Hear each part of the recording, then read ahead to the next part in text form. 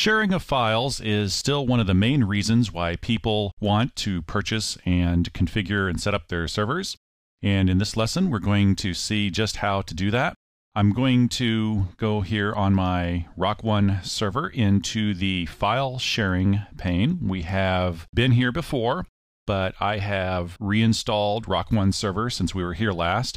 So we're down to just the 3 standard SharePoints: groups, public, and users. The service is already on. It's just a slider switch. And it is very simple to configure these SharePoints. For example, here's users. Here's the user's SharePoint. And to configure it, we click on the gear down here at the bottom of the window. And then we select Edit SharePoint. Or you can just use Command and the down arrow, or even just double-click on it.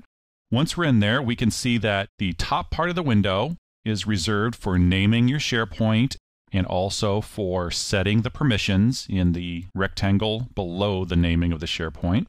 You can have multiple permissions here, multiple levels. So instead of just one owner, one group, and one everyone else setting, we can use access control lists to add more levels of information. So for example, I could add in something here for the employees group by typing the first few characters of it and then choosing employees and making it read and write. Now, I'm not going to actually save that, but cancel out when I'm done. We can also turn on different protocols down here in the lower part of the window. By default, it'll automatically be enabled for AFP and SMB, and any new SharePoints, not just users, will also be enabled for those protocols.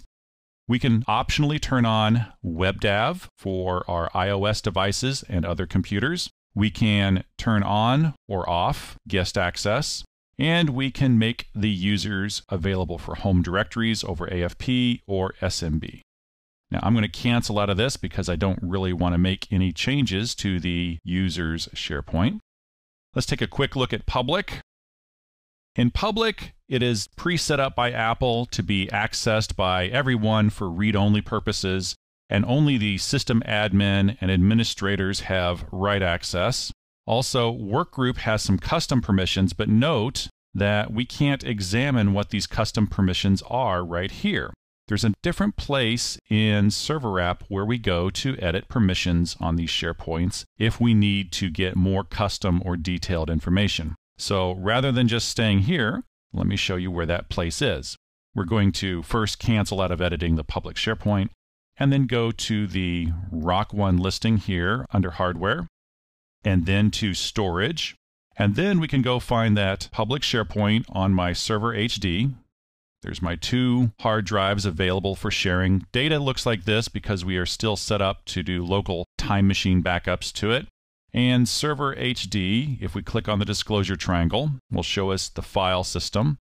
And public happens to be under shared items, and we don't have anything inside of public. So in order to edit those permissions, again, we go down to the gear menu and we choose edit permissions. You should by now recognize the theme with the gear, or the action menu as it's also called. It will give you access to things, usually the editing of those objects, and a few other features as well. So here we can take a look at the work group and see by clicking on the disclosure triangle that the work group is set up for read, write, and inheritance. And if we want to see more details about that access control list, we can click on the disclosure triangles. Unfortunately, I can't drag the corner of this window down and make it larger, so you're going to have to scroll up and down in order to see all of that information. Maybe not the best user interface here, but it is functional and it does work. So I'm going to cancel out of that because I don't want to make any changes to public. Let's go back over to file sharing. And lastly, we have the groups SharePoint. And by default, the groups SharePoint is going to be where any groups, like the built-in work group or the work groups we've added later, like project and employees, will have their shared group folders. You don't have to put them there. We can see again the permissions, the definition of the settings, and one more thing. I haven't showed you the little view files with the arrow. Click on that and it will go straight over into that file hierarchy listed under the hardware storage settings. So that is another way you can just jump right to the folder to define permissions or check on what's inside of that. And you can see in this particular case, our groups folder has the work group that's built in and a folder for local accounts. So that's how to turn on, set up, and configure file sharing. We also have the FTP service we'll get to later, but it's not included in file sharing anymore. And we will see how to define our own custom SharePoints in the next few lessons.